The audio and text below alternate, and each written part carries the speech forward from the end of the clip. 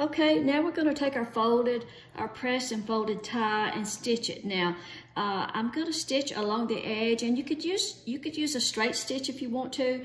My fold is not going to be perfect. My fabric was not probably cut perfectly straight, so I'm going to use a zigzag, about a 4.5 zigzag stitch.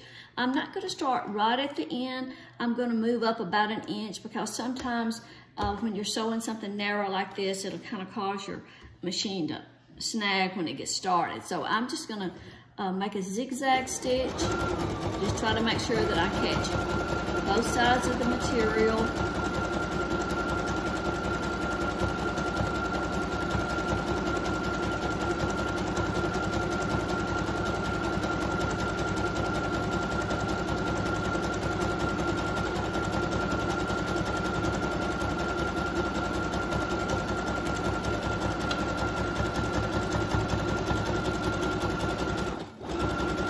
Get down to the end, I'm gonna turn and get that raw edge too, just to keep it from rattling.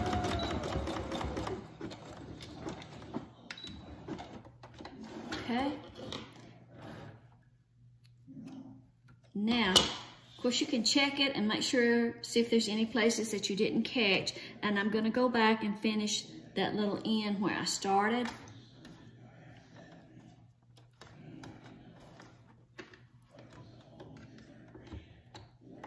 Finish out that end, rather.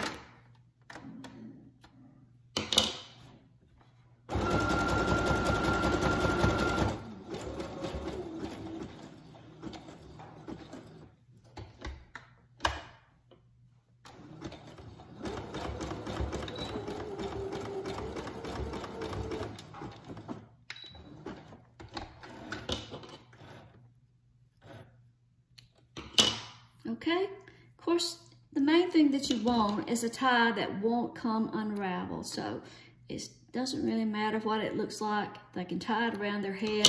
It will serve the purpose. Okay, that's it. 16-inch tie for a fabric face mask. 4 ties for each mask. And to make that tie, I just cut a 1-inch strip of well, I've got a video for that, I'll show you. So the first thing, to make the face mask, the first thing we're gonna do is take our 2 pieces of material and we're gonna put the right sides together.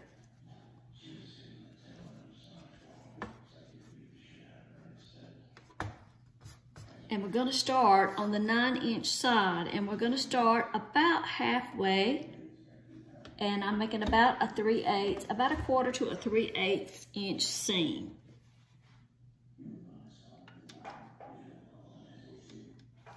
Well, come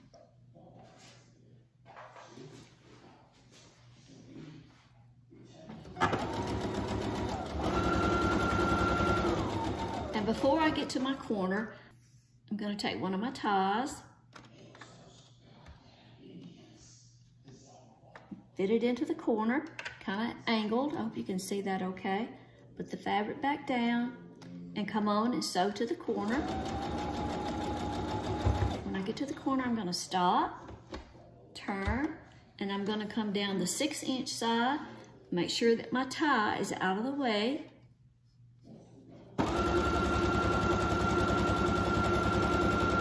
Before I get to the corner, I'm going to take another tie,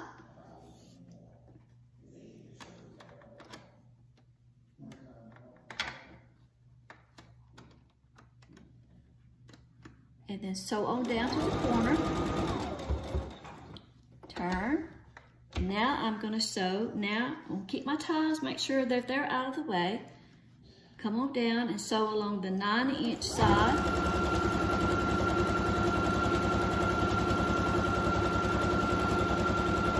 Stop.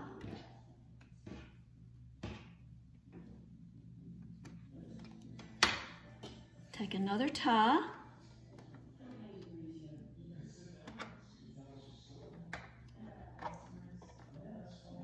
Put that in the corner. Sew on down to the corner. Stop and turn. Make Make sure I keep all those ties out of the way. Now I'm on my 6-inch side.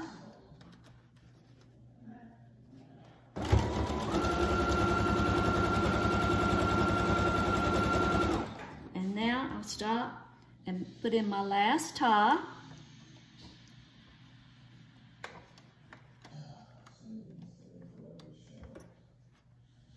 And sew on down to the corner. And turn. Now I want to leave a bit of an opening. Kind of keep my ties out of the way. I have to leave an opening on that 9-inch side so that I can turn the face mask. So I'm just going to come on and stitch another inch or so and stop right there.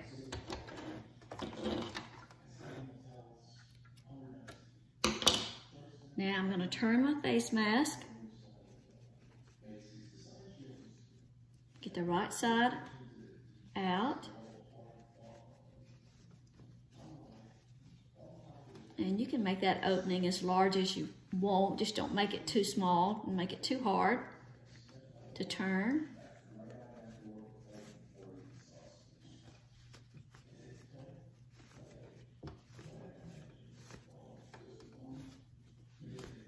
Okay, so there's your opening. We're going to close that later, but we're not going to close it right now. And there's your ties, one in every corner. The next thing we're going to do is add a chenille stem to make a nose piece where they can crimp that over their nose.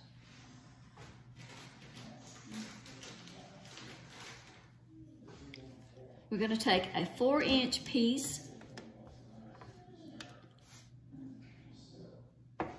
of chenille stem.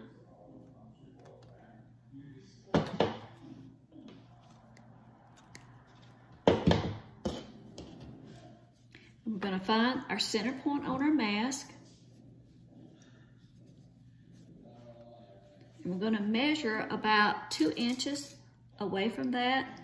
And this is just to mark the mask. I'm not pinning it together. I'm just getting a mark where I'll know to put my casing. So I'm going to sew a little casing here to hold the chenille stem. And I'm just going to make about a 5/8 inch seam, start where my pin is.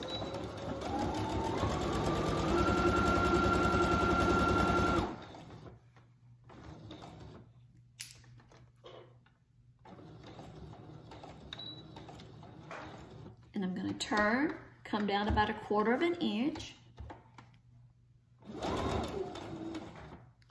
Turn again.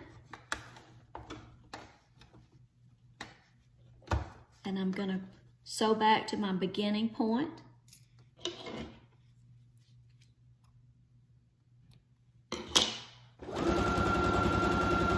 And I'm going to leave this end open.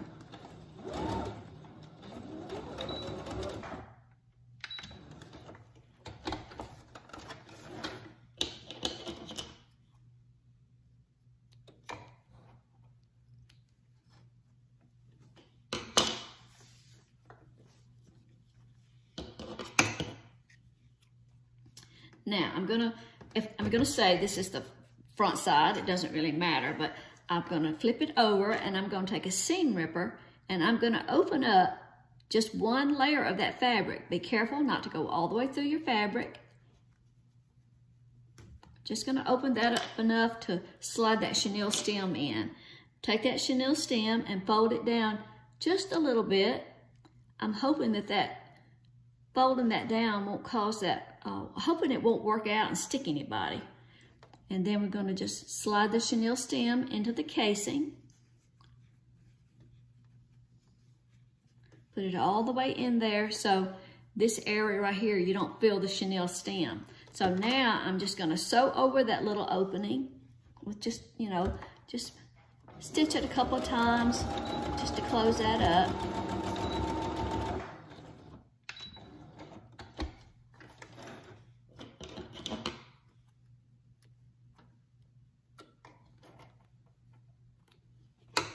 So if we were going to have a right and a wrong side, that would be our wrong side. So now, we're gonna make our tucks. Now when I made a face mask the other day, I had my opening on the bottom. It really doesn't matter, you know, whether it's on the top or the bottom. The next thing we're gonna do is do our tucks. And they do need to all be going in the same direction. So this is the top of my mask. I'm gonna make a tuck or just a pleat, make the first one. It helps me to put a pin in the center and then put my pins out to the edge. Now, this is not sewing 101. I know my pins are not in the typical direction to stitch, but I'm gonna pull these pins out before I stitch over it, or they won't be in my way. Usually they're like perpendicular, I know. So another tuck.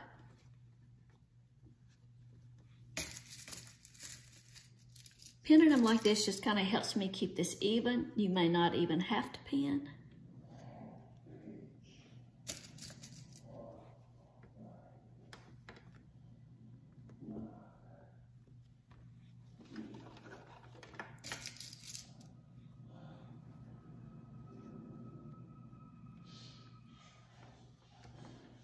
We're going to put 3 tucks in each mask.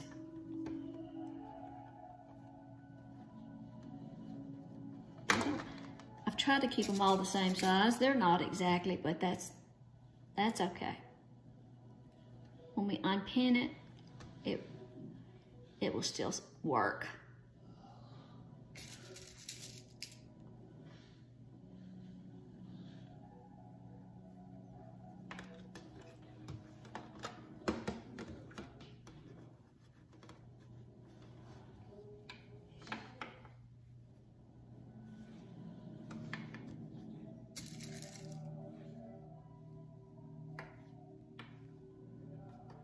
Okay, so now we're gonna make about a 1/4 inch seam all the way around the mask, and I'm just gonna start right along the top of the mask, not at the very top, and I'm gonna sew about a 1/4 inch or 1/4 to 3/8. I'm gonna come over those pins, okay? Just kind of come over those kind of slow. Just, you know, stuck myself. These are dressmaker pins. They're easier for me to handle. They're longer, but you do have to be careful. So come down to a 1/4 to 3/8 away from the bottom. Turn.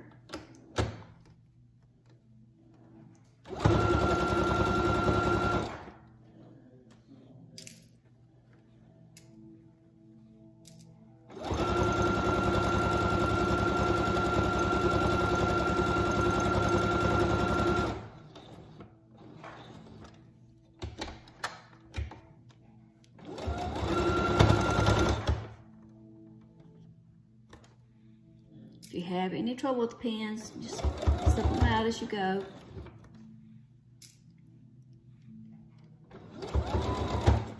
Don't want to break a needle.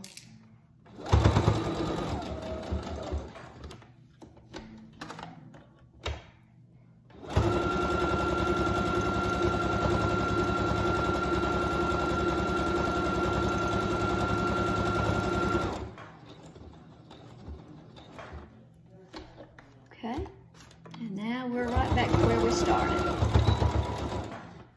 So we're going to stop here.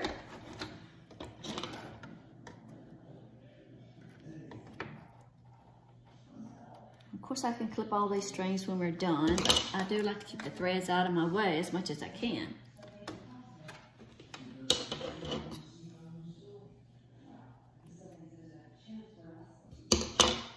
Now, we're going to take our mask and we're going to go all the way back around it with a stitch on the edge.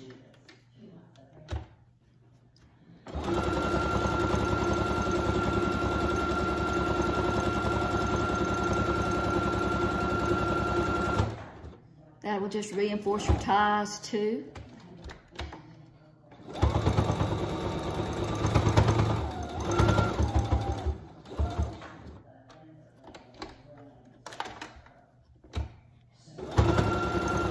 we'll also remember we closed our little opening that we had at the top of our mask. I didn't even show you that, I'm sorry. Too far there.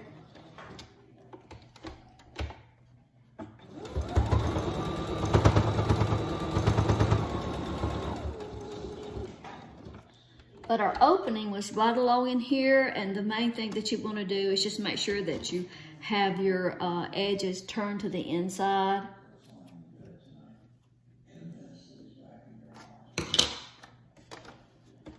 And they were, we caught them with that stitch, that 1/4 inch stitch. And back around to our starting place. I'll just go ahead and come on down a little bit further.